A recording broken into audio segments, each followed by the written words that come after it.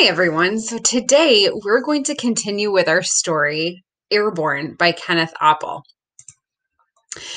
Our goal today is I can analyze literary elements, including character, setting, and plot. So you might remember from our last module thinking about literary elements. So, literary elements are the components that an author uses to make a story really come to life. So they're the pieces that make up the story. It includes the characters, which are the people and the animals in a story. So we can make inferences about characters based on what they're doing and how the author describes them. The author will also include a setting, which is where and when the story takes place. They also will include a plot, which is the conflict or the problem that the characters face. And they'll also have a resolution, how the problem is solved. And then there are also events within the story that can change a character, that can affect the mood, and that can really build the plot. So today, what I'd like you to start out with is by opening up your Into Reading books to our story Airborn. So it starts on page 89 and 90. And so the very first thing that I'd like you to do is think about where in the story can you find about the setting. So think about where the author might include information about the setting. So what I'd like you to do is you're going to look through pages 90 to 94, and you're going to underline parts where you find evidence of the setting. So remember that the setting is where and when the story takes place. So you're going to look for where the author includes information about the setting, and you're going to underline in your book. And right next to it, you're going to take a note and put setting. The next thing that I'd like you to do is start thinking about what information can we get about the characters. So I want you to start taking notes in your book from page 90 to 94 about the characters, the people and the animals in the story. So think about what kind of information has the author already given to us in this section. So yesterday, we left off on page 93. And our main character had just read a journal entry that was telling us that Captain Malloy had seen this island and he thought that there were albatross that were flying around it. And then he reads this sentence in paragraph 14 where it says, "Not birds." So as he's reading this, I wonder what the main character has realized. This makes me think of an aha moment. He's been reading all of this information, and now he realizes that Captain Malloy did not see birds, but he sees something that's huge and flying. I wonder how this will change things. I kind of wonder if they're not birds, what do you think that he might be seeing? If we take a look at this picture, what could it be?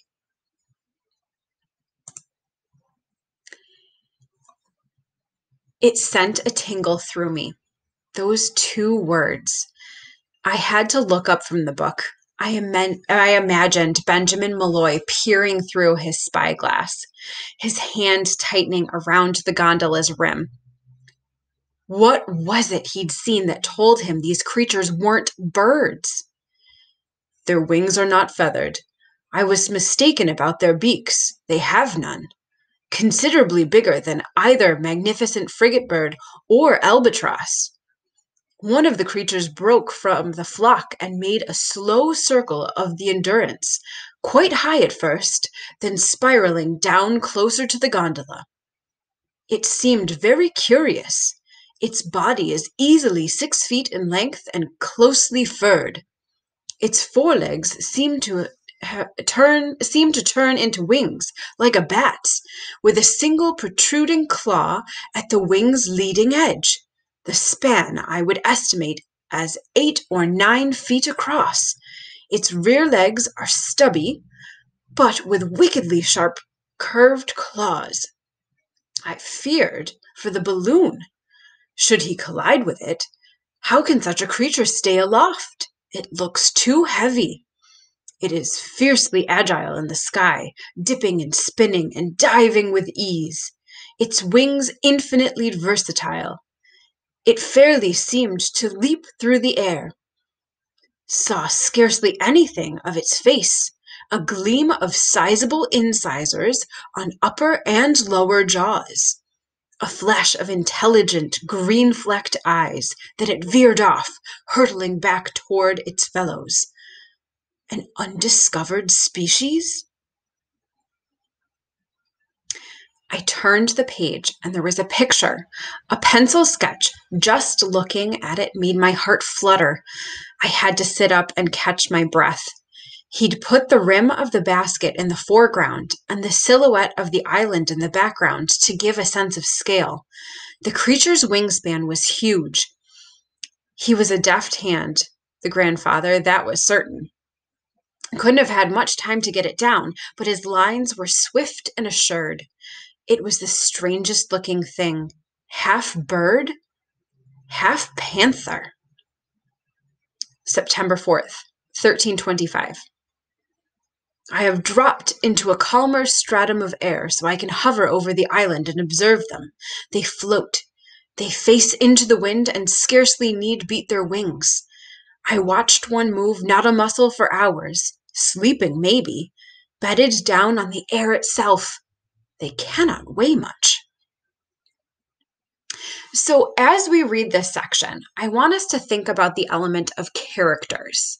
So as we're reading the narration, which is the part that is written in just standard font, which character are we learning more about?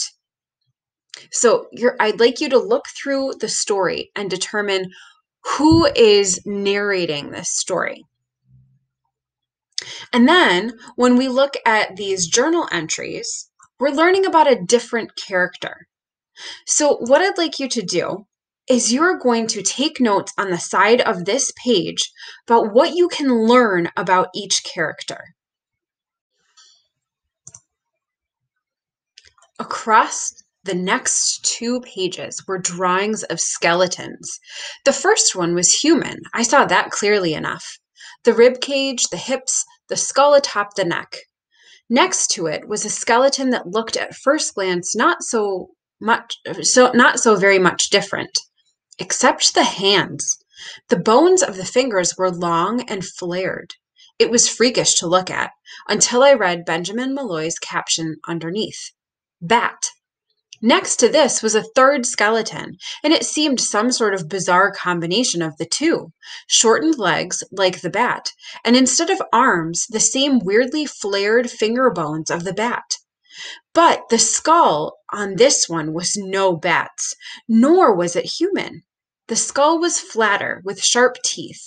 Smaller, yes, but certainly no one would mistake this for a bat, and never for a bird. The drawings were made with scientific care, all shaded and with a length scale to the side. He was a clever man, Kate's grandpa, no questioning that. Seemed to know something about everything. Underneath were all sorts of Latin words. So what I'd like you to do is think about, why did the illustrator include these images? What can we learn about Captain Malloy from these 2 drawing pages? So what I'd like you to do is on page 96, you're going to write, what did you learn about Captain Malloy by looking at the pages of his journal? September 5th, 9:15. Still playing the air currents around the island so I can watch them. They have a great curiosity for my balloon, circling high but rarely drawing too close to the gondola. Difficult for me to see their bodies or faces more clearly. They seem wary of me. The sight of my spyglass makes them scatter in an instant. I wonder why. With a start, I realized that these creatures could have been responsible for damaging his balloon. Had they tested the material with their sharp claws, torn enough little gashes to make it sink? Ooh, that sounds kind of like an aha moment. So our narrator is starting to learn more pieces of information. How might that change the story? I wonder what he'll do with this information. 1747. They do not land. In all the time I've been observing, they haven't landed in the trees or on the water. They feed low over the island, preying on all manner of birds. They are voracious hunters. They also eat fish, strafing the water and plunging their rear claws into the sea as they break. They come up with small fish or squid. They lift them high, then flip them up into their mouths and take them whole. Sometimes they drop their prey and then dive down and snatch it into their mouths. September 6th, 1117. I have counted 26 of the creatures. I wish Kate could see them. The way they gambol and swirl through the air. I've never seen an animal look so at home in its element. Like dolphins or porpoises or whales, they clearly love to play. Why has no one ever seen these before? Their natural camouflage is excellent. But with so many airships aloft now, surely someone else must have seen these creatures? Or are they very few? Are these the only ones in existence? On the next page was another sketch of a great flock or herd, I wasn't sure what to call them, of these things circling over the coast of the island. September 7th, 1340. They birth in the air. One after another, one of the creatures, female, I now realize, would soar to a great altitude, 7,000 feet or so. I increased my lift so that I could rise with them and keep watch. The female put her head to the wind and angled her wings so she was hovering. Then something dropped from her hindquarters. It happened so quickly, all I was aware of was a small dark bundle plunging away from her. At first, I thought it was merely her droppings, but I quickly realized it was too large, and the female's behavior was most curious. Immediately, she went into a dive too, keeping pace with the falling object. The object wobbled in the air and seemed to enlarge, even as it fell past me. It was spreading its wings. It was no bigger than a kitten. But its wings, as they unfurled, were many times the width of its body. Out went the wings, instinctively angled so that the newborn's plunge began to slow dramatically.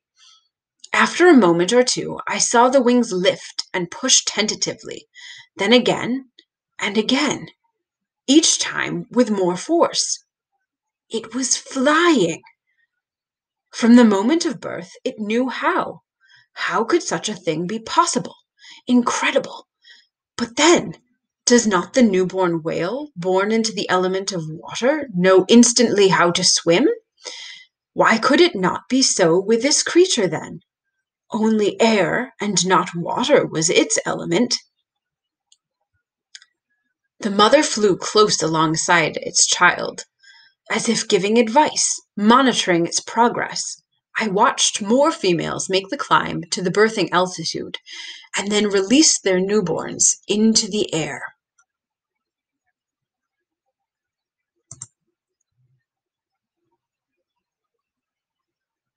September 8th, 1251. All are feeding today with new kinds of urgency. Are they on some kind of migration? I wonder where they're going. Where they come from? I suppose the sky is their home. They need no terrestrial haven.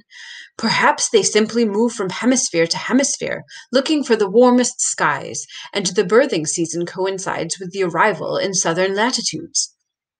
1935. They're departing. Would like to follow, but they're too fast. With tailwinds, I would estimate 80 knots. Amazing creature. Gone now. Weather changing.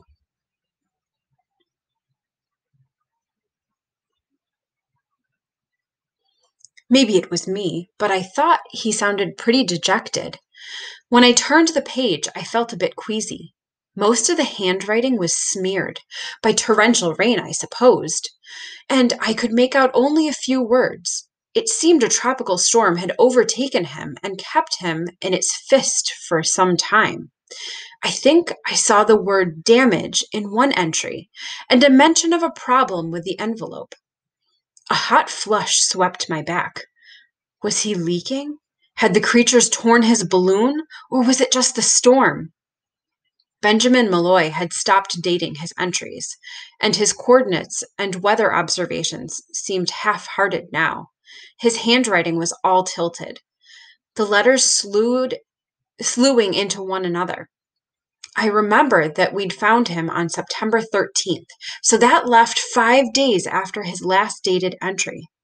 I wondered if he'd fallen if I wondered if he'd now fallen ill, too weak to repair his ship or keep his log properly.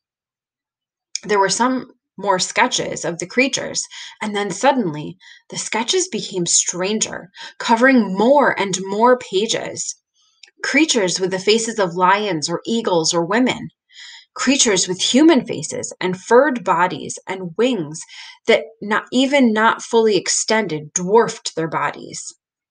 These were imaginings, surely, for they were so different from his earlier sketches, but drawn with such detail you'd have thought he'd had them right before his eyes. There was only one more written entry in the log. Airship in the distance. Will signal for help. I looked for the date, but found none. It must have been the Aurora he'd sighted, but I'd certainly seen no signal from his gondola. I stared at the last page for a while, the final words, the nothingness after it, and it got me feeling strange. So I had to close the book. I felt a keen disappointment. It was hard to know what to make of it all. At first, the log had been so clear and reasonable, but by the end, especially with those pictures, it seemed he was dreaming. When did the real end and the conjurings of a disturbed mind begin? It was pushing 2 a.m. now, and I felt thoroughly ill at ease. I put the book on the shelf and eventually slept. So I want you to think about, what have we learned about Captain Malloy from the beginning of the journal entries to the journal entries that Matt Cruz is reading currently? What is the big problem that he seems to be facing?